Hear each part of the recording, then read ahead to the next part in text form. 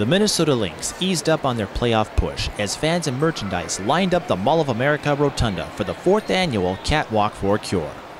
As Lynx popularity rises, so does the mission of advocacy. Breast cancer for us affects almost all women. There are a few men in the percentage, but it's 80% women. So for us to have this opportunity to do something fun, not only for us, but for the fans and to support breast health awareness is amazing. As I'm kind of venturing out and understanding like all the different diseases and illnesses that are affecting us, especially women, I've met a lot more people that are affected by breast cancer, the different variations of them. It's really so just to be able to like talk about that and to do it in a way where in a runway style thing where it's kind of like everyone can view you. It's the Mall of America. It's just like it's a really awesome, I think, way to like tie in kind of what I've always stood for. Relegated to the mall's courts in previous years, the Lynx were featured in the landmark's largest staging area for the first time. Despite their current status as a hot ticket among Twin Cities residents and media, players are still in awe over the community's respect. This is the creme de la creme. I know, this is the big show. We had people all, every level like watching us today. I hope, we gained a lot of new fans today, and it was great for our loyal fans that's been with us to be here and experience this with us as well. I just think that it's a reflection of where the Lynx have come, and it's really exciting to be a part of it. Are you guys ready to get the show underway? All right, well, they're ready, so I'm hoping our ladies are ready. So let's go ahead and get it started. We're going to kick it off with Jess Adair. Jessica Adair kicked off the 2012 rendition with a black top and butterfly skirt from Maurice's.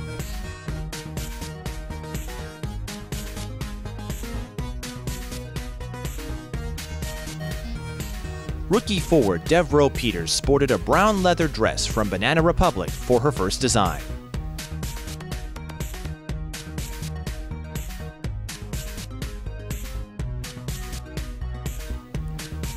Lynx forward Rebecca Brunson followed with an elegant evening dress provided by Long Tall Sally.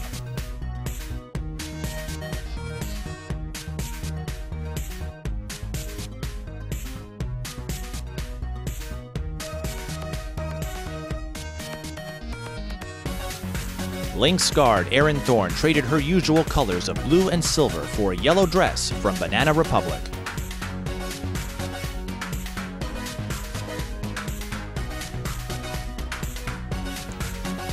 Monica Wright, unable to attend last year's catwalk event, returned with flair with her own purple and black outfit.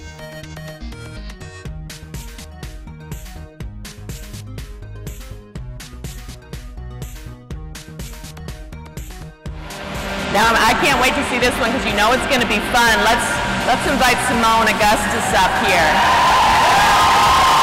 What has she got for us? Uh-oh was right, as the 2011 WNBA Finals MVP eschewed standard perceptions of elegance with camouflage shorts and a black sweatshirt from Lil Wayne's Truck Fit line of skateboard clothing. Lindsay Whalen introduced Group 2 with a pencil skirt and magenta silk ruffled V-neck from Banana Republic.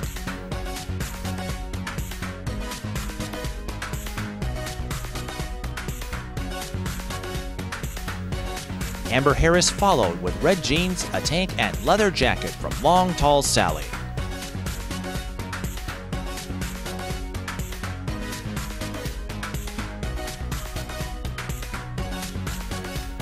'11 Rookie of the Year, Maya Moore, introduced herself with what Leah Bielsen called a sassy shirt with sensible heels.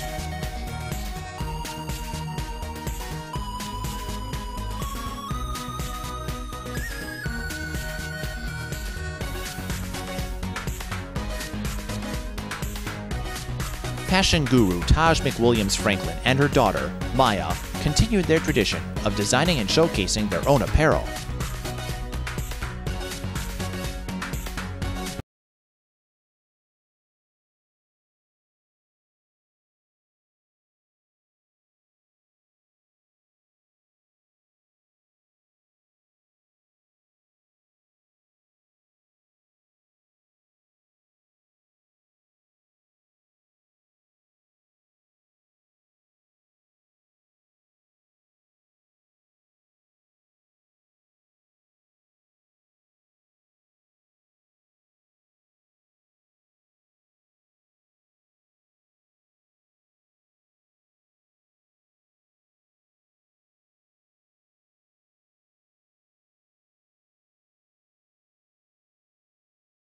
The first outfit I wore, I was like at a store and I was kind of just like, and then I saw it sparkling from across the room, and it was just like, it just made me like happy. You know, I try to, show my little personality, have fun out there on the stage, but I think Candace kind of showed us up this year. She had a ball with the outfits that she had to do. You have to just pick the outfit that you love. I think that's shopping's the biggest part, and just having fun with it the whole time. What do you do in the morning when you get up? Do you take the gold medal out? Do you look at it? Do you put it on? Do you shower with it? What do you do when you have a gold medal? Well, the thing is, it sits on the counter. It sits on the counter. It stays there because it's very heavy, which I've said before a couple times. But then also because it's kind of one of those things that it's like you don't want to lose it. You know what I mean? Mm-hmm. No, you don't. Because if you lose it, it's kind of like irreplaceable. So it is. I don't want to lose it, so I just kind of keep it at the house, and I just every couple hours, every couple minutes, in between, episodes of whatever show I'm watching that night, I make sure it's there. Office, Parks and Rec. Got it. Good shows. Good shows. Whatever's on that night. And yeah, just make sure it's still there. So, okay. But yeah, no, thank you guys for all the support while we were over there. It was a lot of fun. Thank you. So fun. So fun to watch you. Amber, okay. Amber, come on up.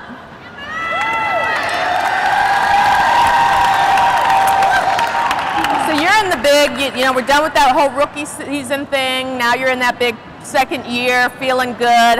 Just kind of give us what it feels like now that you kind of put that rookie stuff behind. It feels good. I don't have to go chasing balls no more and shoot around. So it feels That's good. what they make the rookies do, right? You have to chase the balls. Okay. It feels good. I have no other words for it. It just feels good.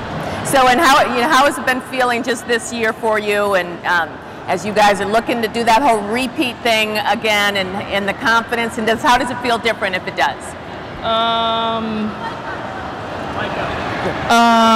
It feels good. I mean, we're focused. Just trying to take it one day at a time, and we're just I don't know. We're just focused. Right. Thank you. We like focus. Focus is good. Thank you, Amber. All right, Maya.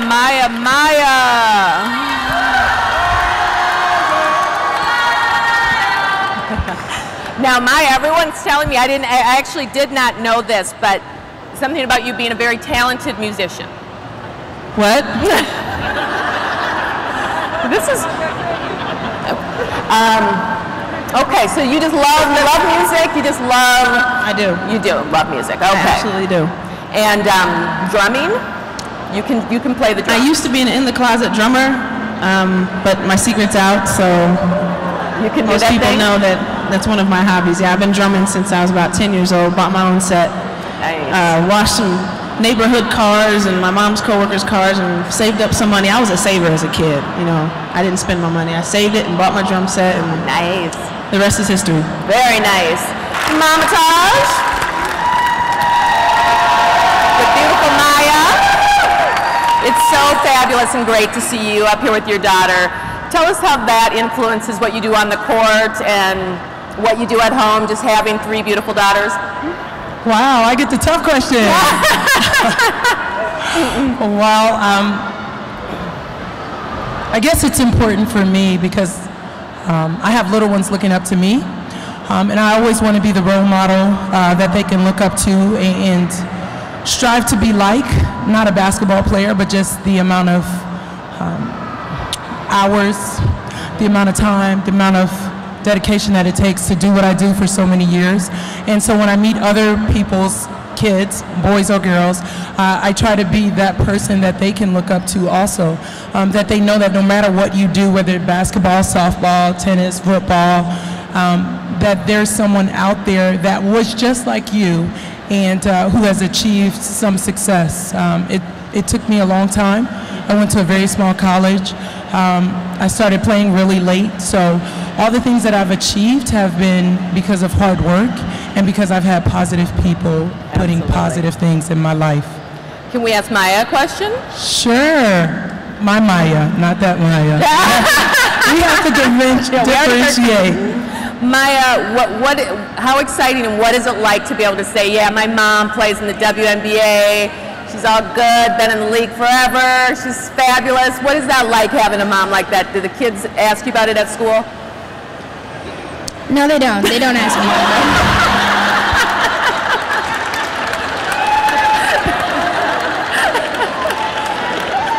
Okay. You're supposed to make up something.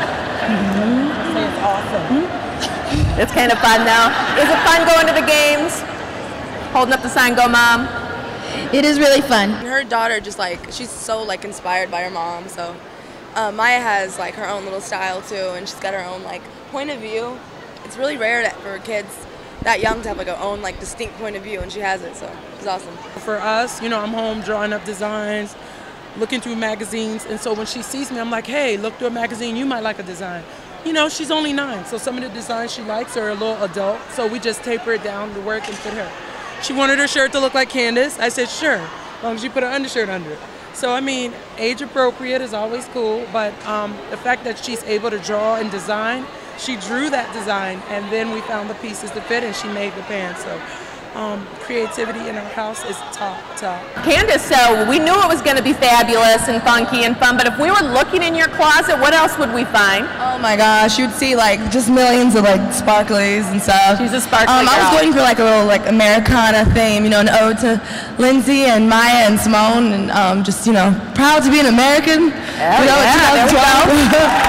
But no, in my closet, it's just really just random stuff. I love a lot of color and lots of, you know, like I said, sparkles and just things that make me smile.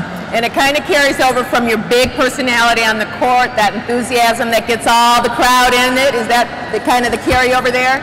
I think so. I think it's really, you know, I think clothes are really reflective of, you know, who you are as an individual. And for me, I just like, you know, I just love to smile and just have a lot of energy in life, so that's how I dress. You see the smiling faces and everyone's so excited about the opportunity, the auctions, you know, the breast cancer awareness, you know, fund that we have going on. It's just an awesome opportunity for us to share our love for and appreciation to our fans. We're really close this year, really close as a team. We have fun with each other. We like being around each other, and I think it shows on the court, even in adversity. We all just bring it all together and fight together for something bigger than us.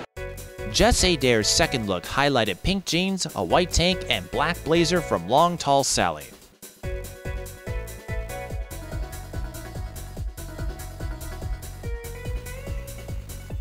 Devereaux Peters channeled Express with her second outfit, wearing a bright orange skirt she proudly showcased by walking backwards.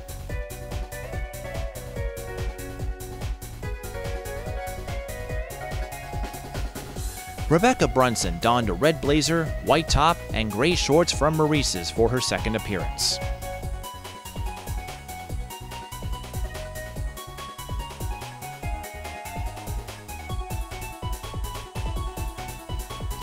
Erin Thorne switched from yellow to red alert with her second ensemble, with Leah B. Olson promoting the look as solid beachwear.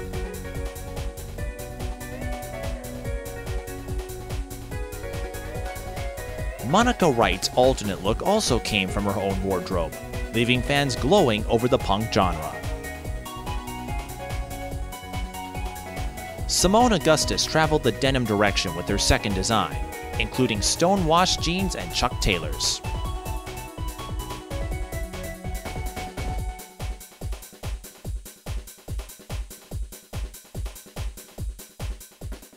I had a lot of fun this year with Devereaux, the rookie.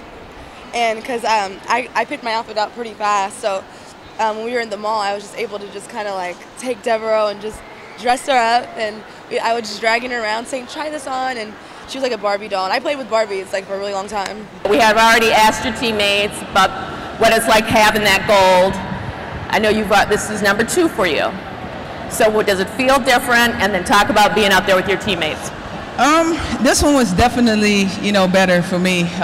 Just coming back off of injuries and everything I've been through over the last few years, it just kind of helped me overcome all that fear that I had of possibly not even making the team at one point. To be there and hold that gold medal and to be there with, Waylon and Maya is awesome. But it's not even my medal, it's for my mother. She was like, as of Saturday when we play Atlanta, I see her there, she was like, bring me my medal. So, Mama deserves that medal. I'm with her on that. Very nice.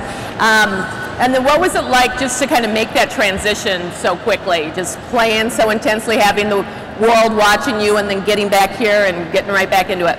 It's fun when you get an opportunity to play with the world's best players on one team, and every day we're challenging each other, we're competing against each other, making each other better. It's no better feeling than that. And to get back here, I was so excited to see my teammates, and they were excited to see us. It was just like a happy moment at Lynx practice on that Wednesday when we returned. So I'm just excited to be back here and possibly roll the repeat, right?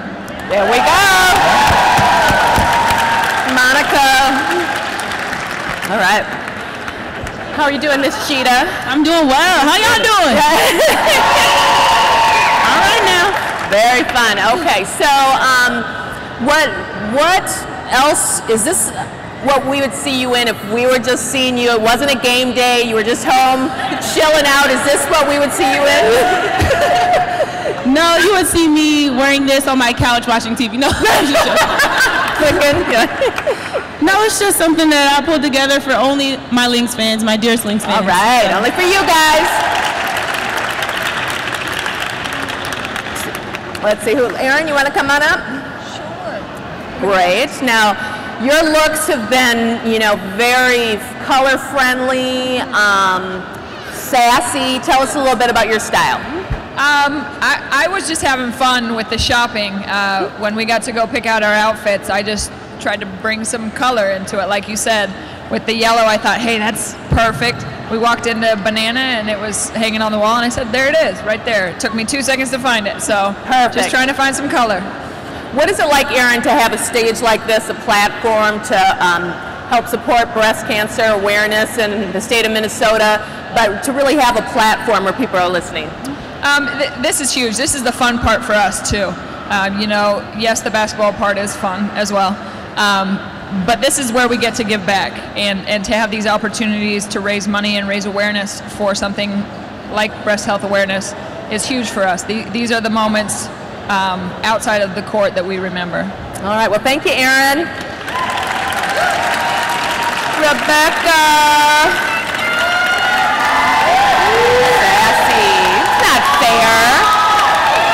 No one should look that good in shorts. Okay.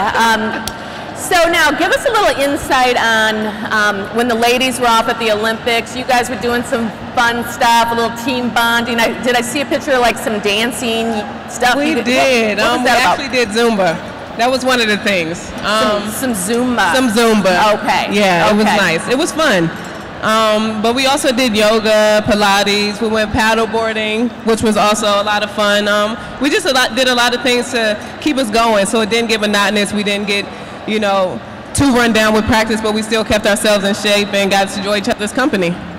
What's it like for you? Because when you watch you play, it's just so athletic, and you just work so hard. So when you're talking to little girls, what is usually your message to them? My message is usually exactly what you said, to work hard.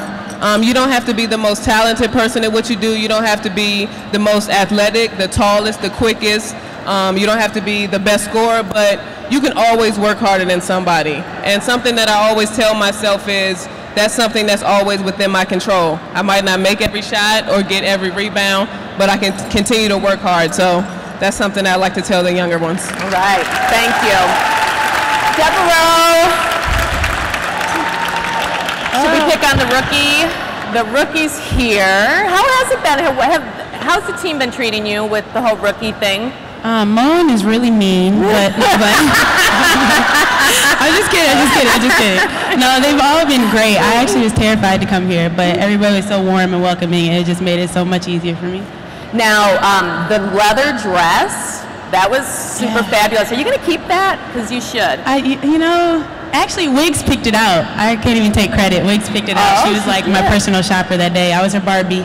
And yeah, I like the dress though, so I might actually go get that. Okay, we like that. And then post-basketball, after you've won a few championships here and, you know, a few 10 years down the line, this runway might be a platform for you. We'll see, we'll see. What do you think? Yeah, they agree.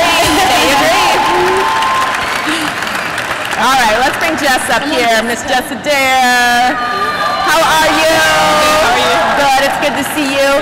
Tell us about how you're feeling this year. Give us a little bit about the vibe of this team and how it feels for you. Well, it's like family. We're all like family. We have great chemistry. We play well together. Winning a championship last year adds to that, you know.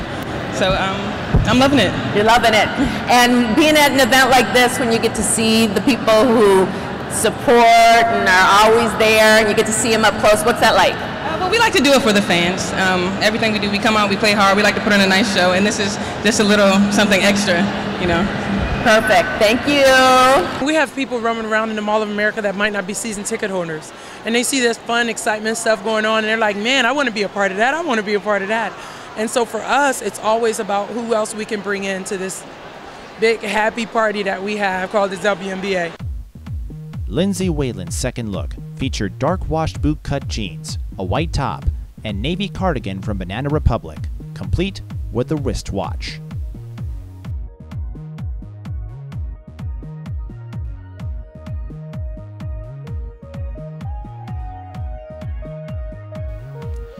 Amber Harris blended casual and stylish with white capris and a black shirt with gold stripes from Long Tall Sally.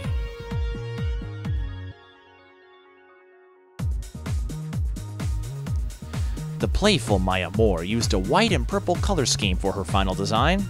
The extroverted forward even shared a moment with VIP ticket holders.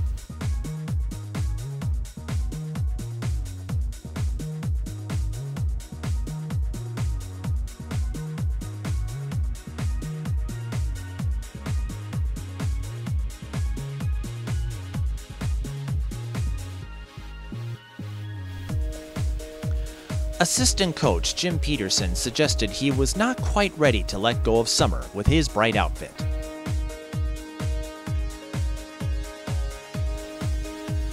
The second creation from Taj McWilliams-Franklin was inspired by Asian designs, mixing a plethora of colors.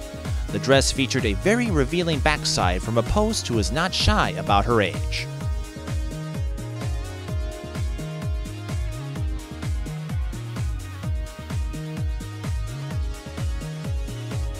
Assistant coach Shelley Patterson communicated that whether it's 5 or 50, shades of gray will always complement the person wearing it.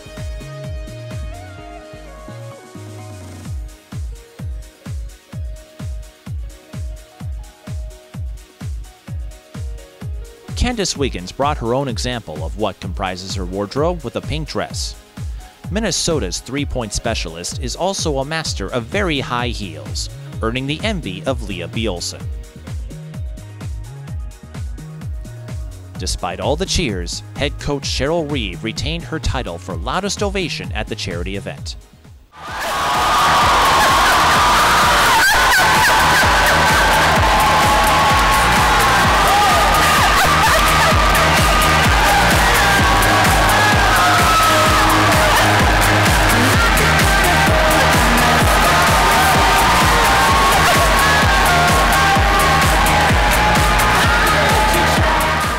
Coach Reeve kind of swagger jacked me a little bit. No, of course. I mean, she's still wearing it. She loves it. She loves this. This is like her. I know this is her favorite look, like of the year. But no, she did surprise me. I didn't think it was. I thought it'd be really hard for her to upstage herself from last year, but she did. OMG! Look, we're trying to get her to wear it next Tuesday for the home game. Oh my God, that outfit was the best outfit of them all. Like that took the cake of everything, and the hair. We're gonna try to get her for the San Antonio game. If she wear that on the sideline, you know, that'll be the best. Maya, how does it feel to be the baby of the team and also one of the strongest players? Technically, by 4 months, I'm older than Devereaux. So I'm the second baby. But I do enjoy lifting. I like being strong. Our trainers, they do a good job of making us work on the little muscles, which makes such a big difference, if you can believe it. Preventative work to make sure that we stay healthy, but if I wasn't covered up with these sleeves, I might give you a little gun show. Coach Reeve. Coach Reeve, honey.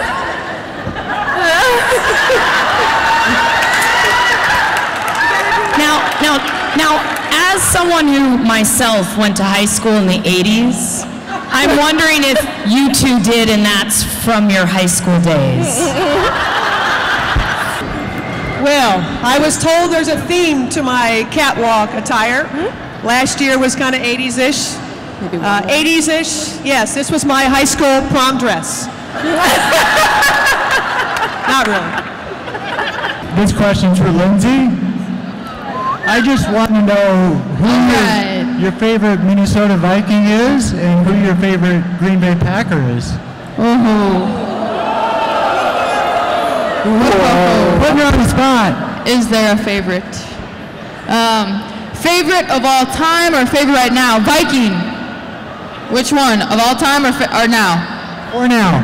For right now, well, right now I would have to say AP, Adrian Peterson. But good answer. I'll answer of all time too, Anthony Carter. The second part. What's that? The second part, Green Bay. Have any Packers fans here? Oh, you've angered everybody. That was pretty tough for a Minnesota native. Green Bay kind of hit you home like. We're really close this year, really close as a team. We have fun with each other. We like being around each other, and I think it shows on the court. Even in adversity, we all just bring it all together and fight together for something bigger than us. Now, each year, the Lynx Foundation presents a grant at the annual Catwalk for a Cure to a deserving nonprofit doing their part to advance research, awareness, and support for breast cancer in the state of Minnesota. This year's application process was as competitive as ever, but in the end, the Minnesota Lynx chose SAGE to receive the 2012 Lynx Foundation grant.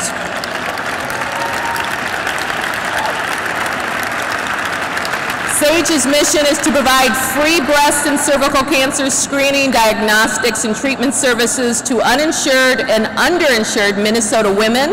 The Minnesota Department of Health SAGE screening program is a year-round screening program that offers free breast exams, mammograms, and PAPS tests to eligible women age 40 and up, and is available at over 400 clinics and hospitality statewide.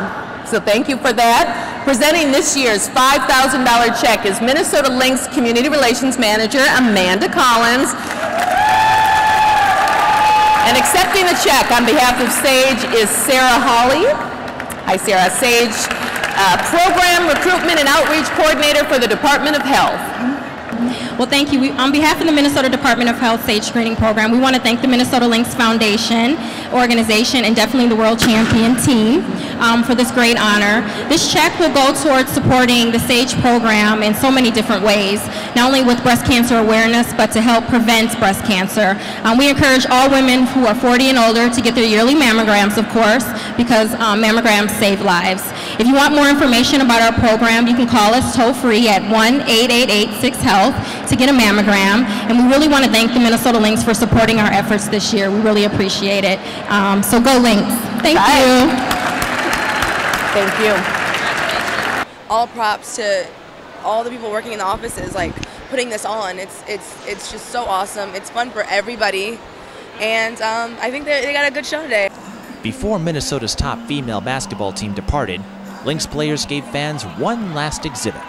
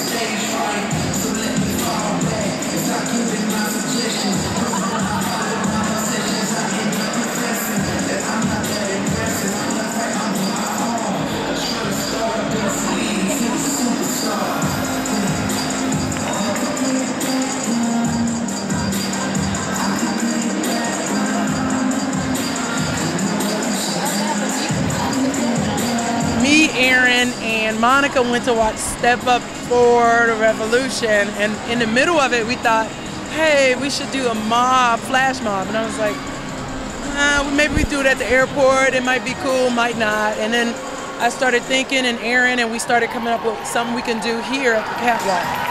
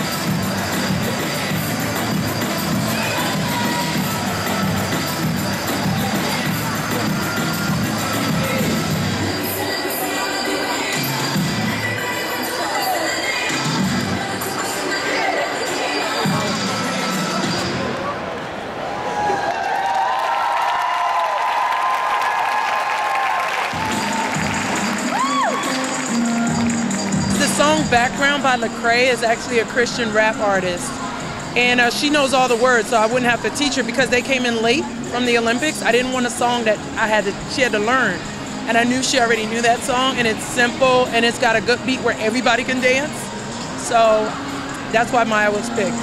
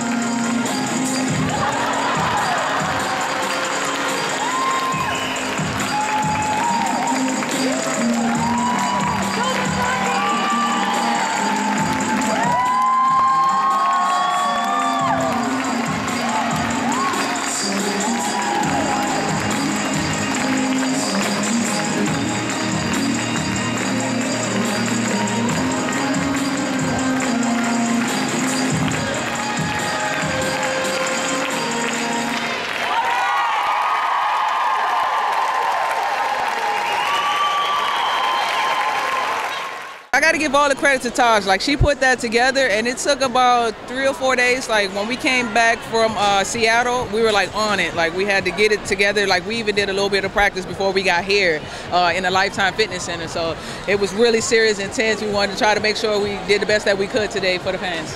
every moment I play, it's about having fun. Candace Wiggins loves it, having fun. Monica is free spirit. Simone, Lindsay. I mean, it's just, you're living your dream. And when you live the dream, you can't do anything but have fun. And you want to bring people into that dream with you.